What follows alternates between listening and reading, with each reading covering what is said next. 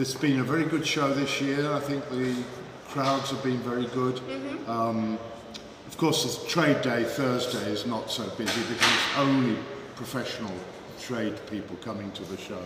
But Friday's been good, Saturday's been good, and today now has become very good. How many shows, more or less, do you do per year? I do this, I do the Tokyo show, I do the Nagoya in Japan, then I did Expona in Chicago, Hong Kong show, which is very important. That's the second biggest show, I think, now in the world. What is the first one then? Well, this is the biggest. This is now the best, number one. Okay. It's always been like that, or? No, it's become. The first time it came to Munich, originally the show used to be in Frankfurt at the Kempinski Hotel, and it came to Munich something like 20-some years ago. I can't remember the exact date now, it's too long ago. The first 2 years was only in Hall 3, and they had only containers to play sound booth. And then suddenly they managed to get the atriums, the upstairs, where you have the nice big rooms. Do you remember the first time, the first show you had? The first show here was not so good because it's new. Okay. And you were here. Yes. When was it? As I said, about 20 years ago. 20 years ago. Okay. I wish I could remember, but it's a little over 20. And as I said, it was a little bit primitive, not so good. You see, Kempinski Hotel was good because everybody had a room, like a hotel room around the building. And it was easy to load because a lot of the rooms were on the ground floor, so they could park their trucks behind and put things through the window. Okay. But the hotel didn't want the hi-fi anymore because it disrupted their business. Yeah, of course. Yes. So the German people moved here. Actually, before that, it was in Düsseldorf, and it used to be before Frankfurt. Yes. Oh, okay. So this is now 1980, 81. It was in 79, 80, 81. It was in Düsseldorf, or every other year Berlin. They had what was called a Funkstelle, an electronic show, which is Philips, Telefunk and Grundig. And the high-end audio was a little bit of it. Then suddenly they decided, well, we don't need the television and all this toys. Will the high-end become separate and move to Frankfurt? And then now to Munich. And of course this is now, I mean, so many people here are coming from America, from the whole world. From Indonesia, Malaysia, Hong Kong, China, Japan, of course. Very international, that's why it's good, yeah. It's very and that's why it's a good show, because the American show called the CES has gone down and down for audio. It's now only selling gadgets like iPhones. Yeah, I've heard about it, yeah. And so those days are finished. So Expona is now the new show in America, in Chicago. Right, and that's now become very good. And when did you start with the, can you remember the... why audio? Why? Well, I've been in the music business and the audio business for more than 50 years. Why? What happened to you? Well, I was always with rock and roll bands. Yeah, I know that. Yeah. And so in South Africa, I was also with rock and roll band, but I also loved my hi-fi. And so I did both. You know, it's all the same for me, sound, music. And I got invited to Japan in 1972 and worked for Luxman for 4 years. And to me that was a privilege, going to Japan, because they recognised my ability or talent. At the show? Did it happen at the show, or what? No, I met the Japanese president of the company and his export sales manager in South Africa, because the shop I was doing some consultation to imported their product to South Africa from Japan. And they just said, would you like to come and work for us? Kind of that simple. Okay. And it took 6 months to do all the paperwork and the planning. And you moved to Japan? So and I moved to Japan for 4 years. Of course, I met my wife there, and that's history. We've been married 40 years.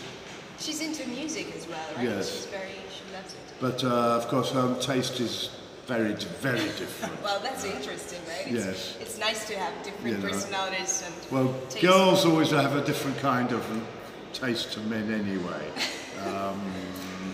And being Japanese, she heard a lot of Japanese kind of music. It's different. But actually, I know nothing about Japanese music. What is it about? well, there's several kinds. The old classical with the, like your balalaika for Russian music, they had the shamisen, which is a simple, like a stringed instrument, but it only has 3 strings, and it's very Chinese sort of sound, and that's their traditional music. Then they've got the drums with the koto and the taiko. And rock music. And then, but most of the Japanese, of course, don't follow rock music. And Japan has been a sophisticated market for ever. I mean, in Japan you could buy any kind of music in Tokyo or Osaka, even 50 years ago. It didn't matter whether it was the Rolling Stones, the Beatles. The Beatles are still #1 in Japan. Or Greek music. They like Greek music. Or Italian or whatever kind of folk. Every kind of music you could buy in Japan. So it wasn't just a narrow... Yeah, that is interesting. They love it. Yeah. And so to this day, then of course you have these big concert halls in Japan, so big bands come from Europe all the time. They also love classical music, which is... Of course, yes. In Europe it's not like that, I No. guess. They really love it.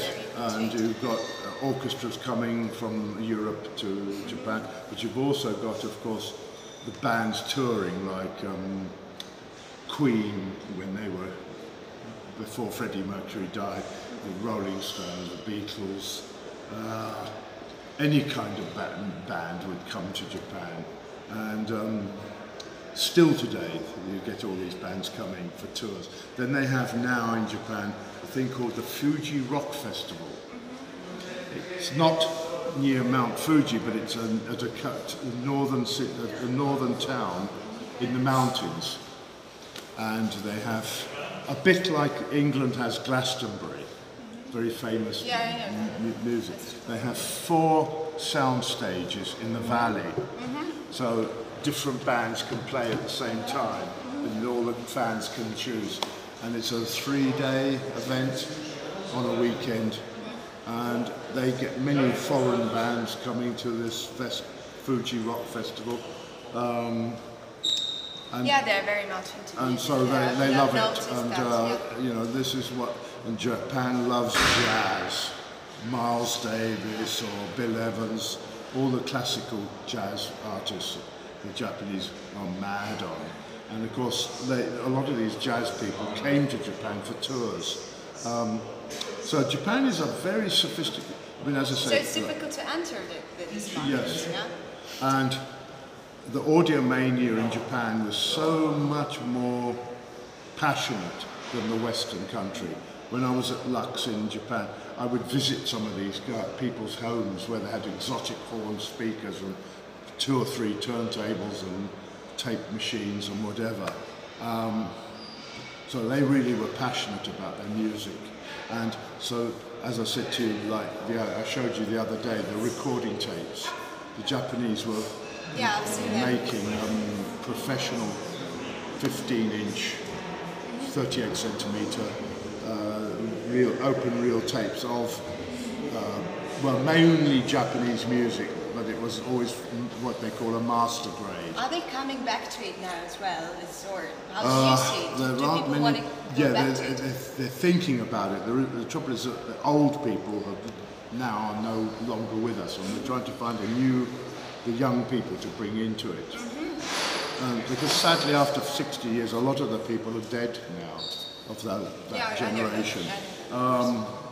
But Japan was so ahead of the Western world for taste that audio fans would spend whatever it took to get that piece of music that was so pure, better than anything they could buy on a normal record or a cassette.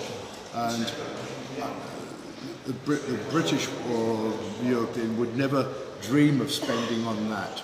So your people are trying to at least bring back this high quality music. And do you think it has future?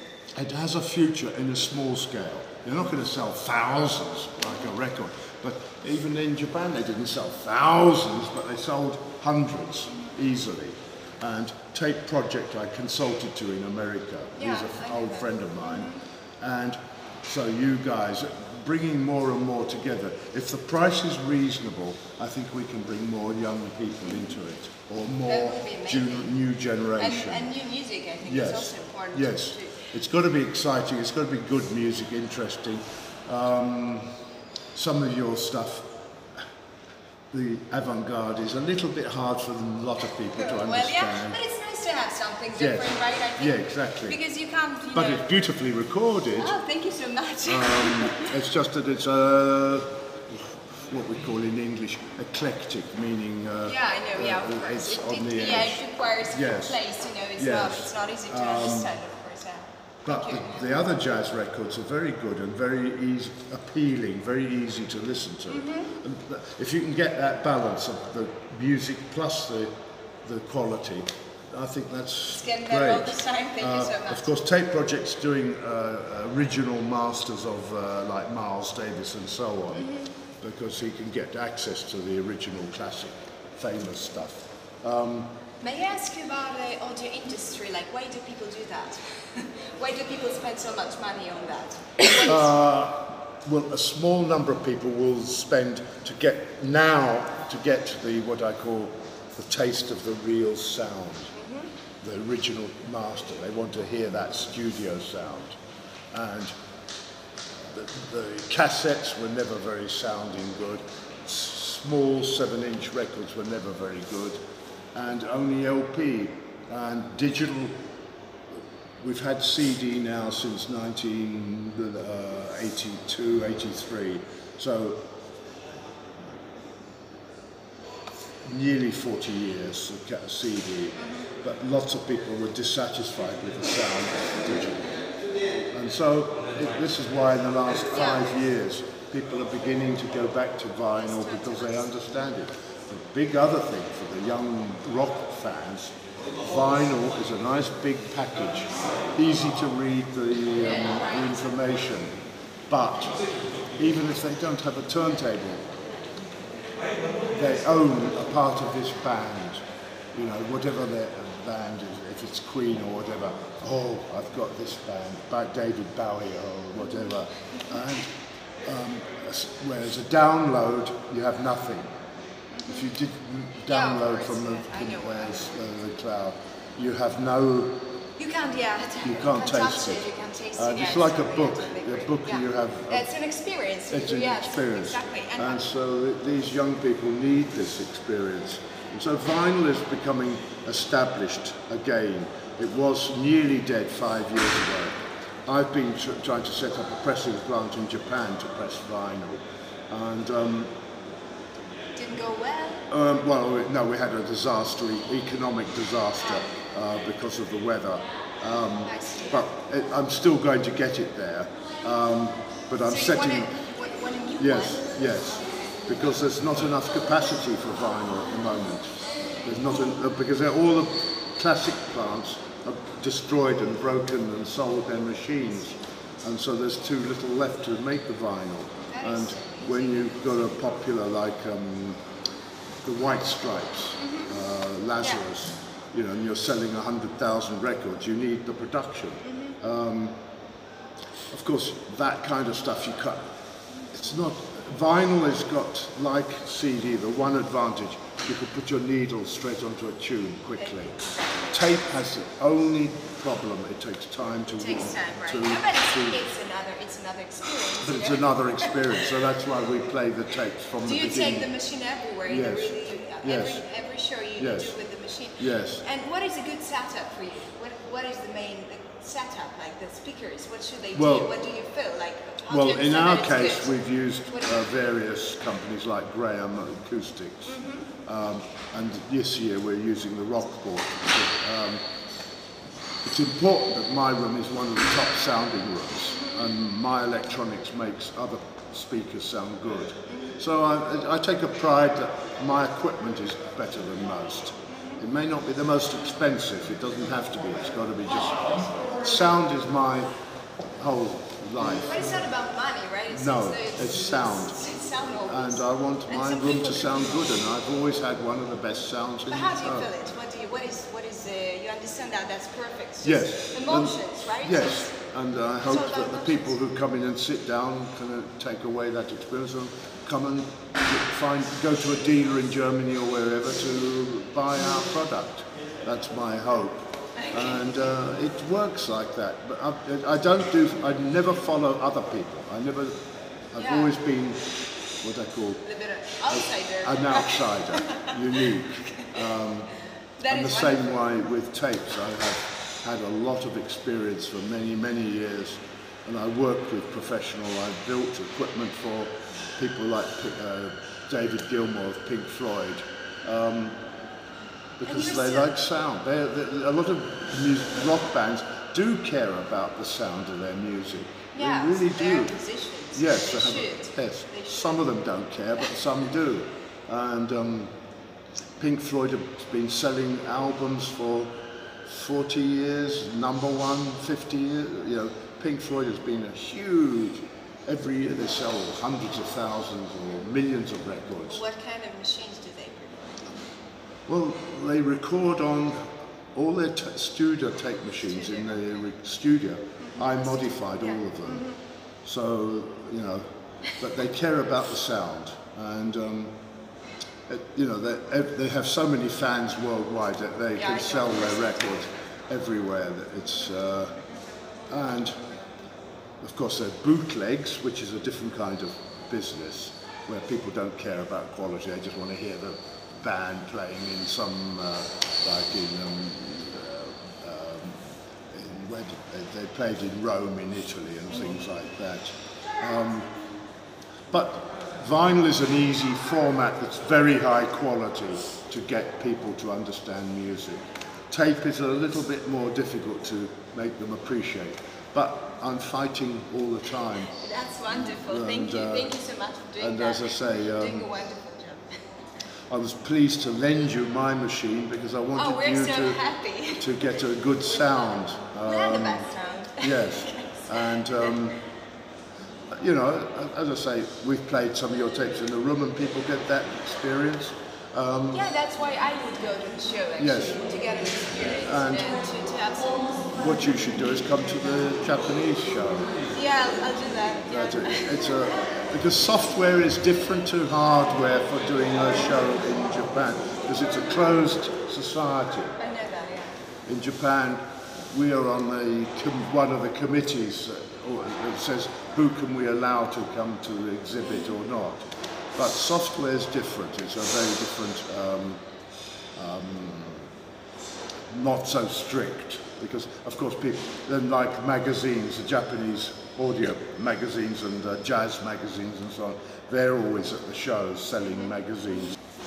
And I don't know how many thousands of people come to that show. I have no memory, but yeah, it is my dream to go there. Yeah, the Hong Kong show in August is also so good. Yeah, but it's always booked, I know, in advance, right?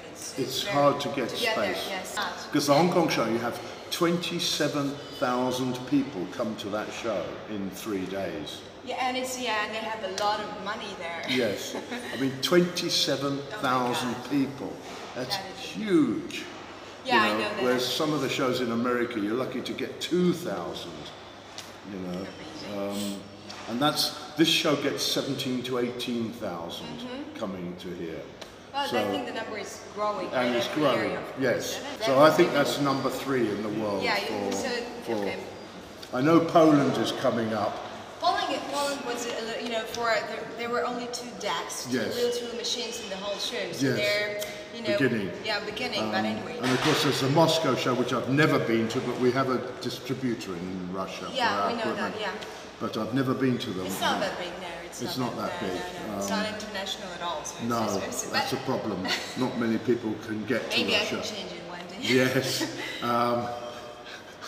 You know, well, Finland has a show, but it's also tiny because it's too far from people. St. Petersburg. I don't think they have any shows No, there. they don't yet. No, it's all in Moscow. Stockholm, Swedish, has a little bit, but they're not major. They're just small for that area. You're not going to get foreign people coming easily. So it's this one, Expona, Hong Kong, Tokyo. They're the big shows that are international, and the rest are sort of lower down. Yeah. But as I said, the Hong Kong show is so busy, and you should be able to sell a lot. There's a company that was running a so-called copymaster called ABC from China. Yeah. But they didn't have licenses to sell that music. Oh, we do have. And that's one of the big headaches. Yeah, If this you is haven't got a permission, if you yeah. haven't got a permission from the record label or the artist, Of course, no. then it's it's not, illegal. Especially internationally, Yes. you know, you can't do that. I understand. because I you have to understand be it's very important. strict Yeah, and I know. play the rules. And Take Project, I know he pays the rule. That is important, right? So yes, you can't do that without because their then permission. if it's legal, nobody can touch you. They can't say you're stealing our music. Yeah. And that's an important factor. So this ABC, they were cheating, and I don't know how long they will last, you know, and they weren't recording to the proper standards either. The guy who does Tech Project, he's been in the music business for 40 years. He's had a recording studio in San Francisco, recording big artists and stuff. So he's been professional for a long time. So, and he's part of the membership of the Grammy Awards ceremony people, voting, has a power to vote. Yeah, I've been to the Grammy show in America too. So I'm lucky, I'm doing both professional and the consumer. Well, we need to talk more Yes. the next time. Thank you so much. Thank We have you. to, because So it's we'll call it Sunday. that. We have, That's yeah, lovely. we don't have. Thank you so much. It Thank was you. wonderful. You're Thank you for the wonderful. machine. Appreciate Thank it. you. I Thank you so appreciate much. it. So next time, yes. Okay, next time. Thank you. Thank you.